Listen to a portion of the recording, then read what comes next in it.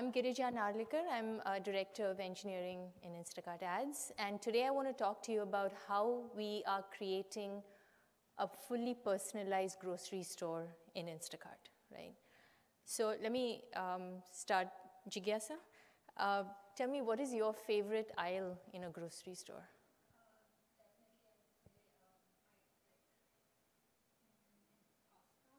Pasta, okay, all right. I like nuts and snacks. So let's imagine that Jigyasa is walking into her neighborhood grocery store and she sees an abundance and variety of pasta and pasta-related products, right? And things that would complement pasta, right? So everywhere she walks into the store, she's seeing more variety, more new products, and more offerings that she can discover. And I'm walking into the same grocery store, and I'm able to see a large variety of nuts and snacks to fill in my kids' lunchbox for the next day, right? So how do we get there, and where does ads come into the picture, right? That's what I'm trying to convey today. So this is really the gist of the talk. Imagine a grocery store that's fully configured to each and every of your customers. Right? So I'll start with a little bit of background because I know it's a space that may be a little bit new to most of you. Online groceries. Where are we right now and where are we headed? I'll also talk a little about Instacart as a platform and where ads come into play. And then I'll talk a little bit about personalized ads and then open it up to questions. Okay? So let's look at online groceries. I don't know if you can read the numbers here, but the curve on the top is where we are at right now. And we were projected before COVID to be the purple line at the bottom, right? So it's growing, and it's growing extremely fast now because of the last 2 years, right? And what we are seeing as a consequence of this is that we are probably going to hit something like more than 20% of all grocery shopping will be online, and this is about a $250 billion business in America alone, in the US. It's a much bigger number worldwide, right? So it is a huge market. It's growing, and it has grown much faster than, honestly, we expected. And so now we are trying to catch up to that scale and provide more value. Okay, and while we are growing, the customers' expectations are also growing.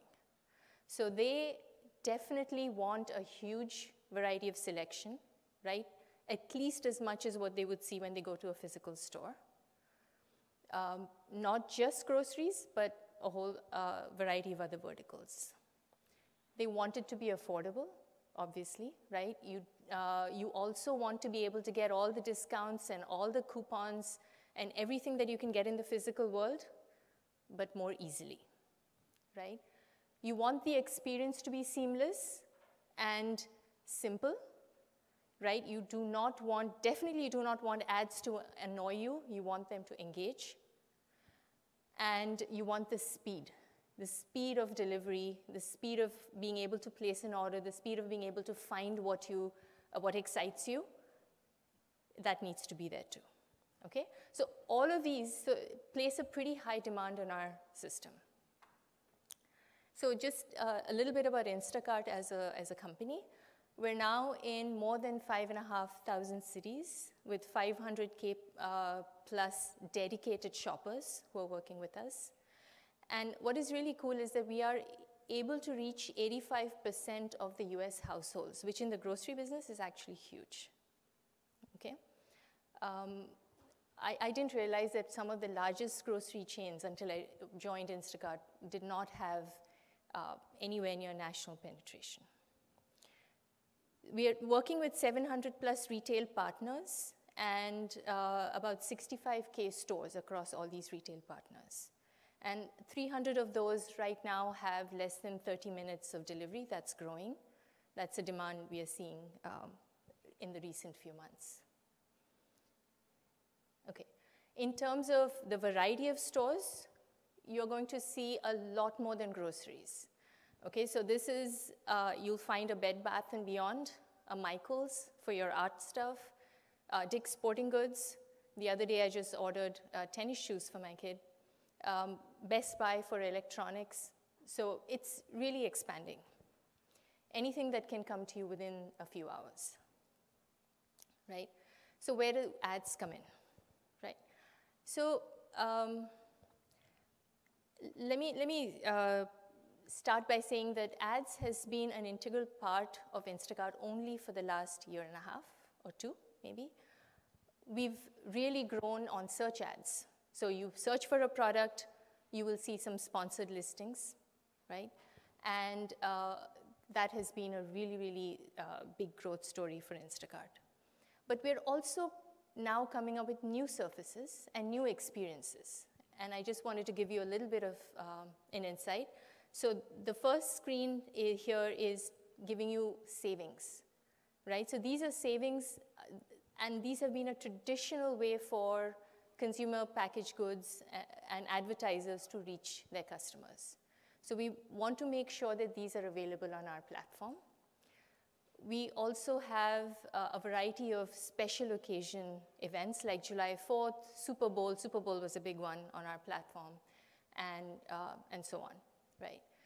We're creating destinations. So this is like an Oatly destination. Oatly owns this space on Instacart, and they're able to put their own content.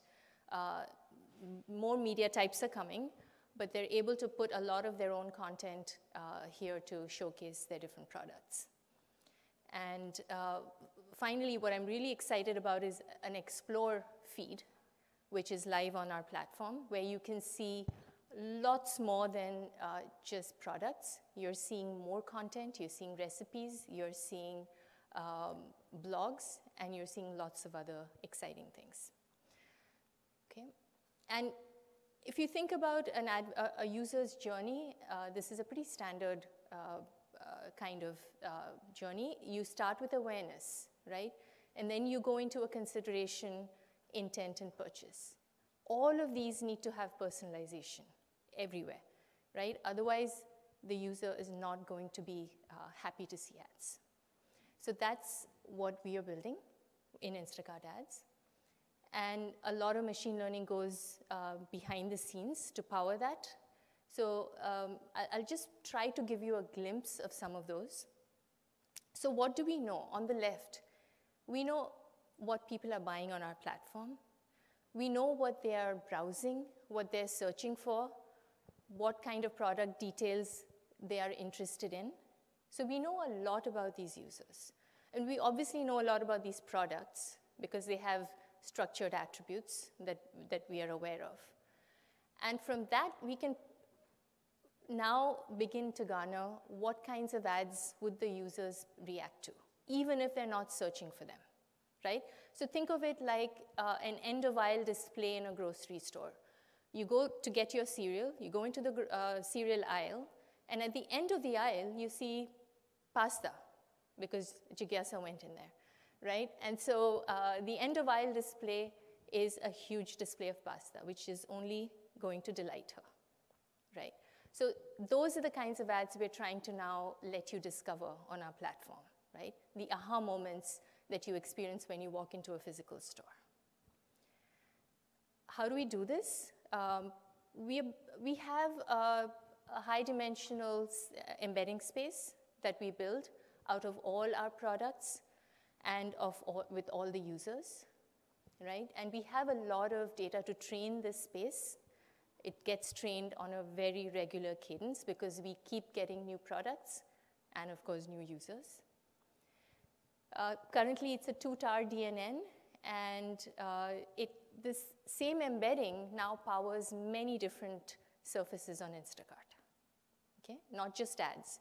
So even to show you an ordering of the departments, or it might be new products that you might be interested in that have just come up, or new kinds of savings, all of those things would involve personalization. And what I'm also excited about is how is this going to affect more than products? For example, recipes. right? There are many attributes of a recipe if you think about it. It's not just the ingredients that go into it, it's the cooking method. Is it an ethnic food type? Does it take long to cook? Or is it more of a convenience, right? All of these attributes can now be used to figure out which users are going to like and be delighted by which recipes. And the reason ads is interested in this is because recipes are also a very traditional way for advertisers to connect to customers. And back of the box recipes is just one example there. Okay. So lots of fun challenges ahead for the team. I'm not going to go into the details of the modeling challenges. I heard a lot of those earlier today, and it would, again, be talking about very similar problems, but we are looking at real-time features. We're looking at sparse data sets and imbalanced data sets and so on. All of those problems exist also in this space.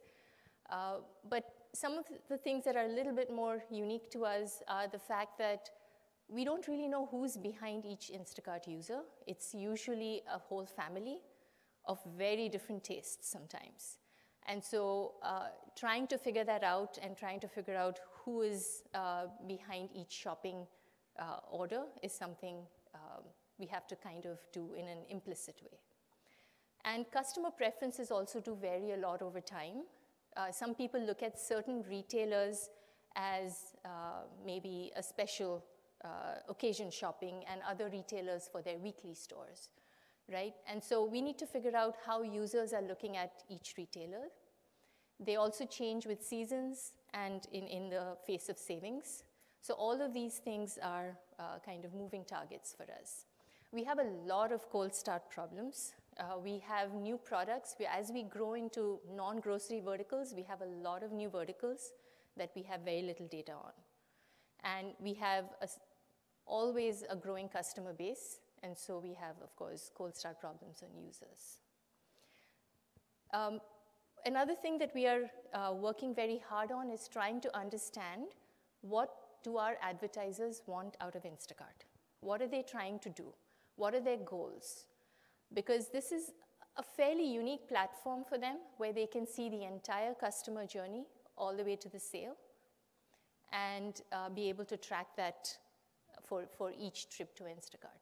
And so we are still working with our advertisers to come up with goals that we can work on together. And then recipes, we are looking at how to customize them for your dietary preferences. So we only have a certain limited set of recipes. If we wanted to then configure them and personalize them to each user, there are different ways of doing that too. So these are just some of the problems we're working on.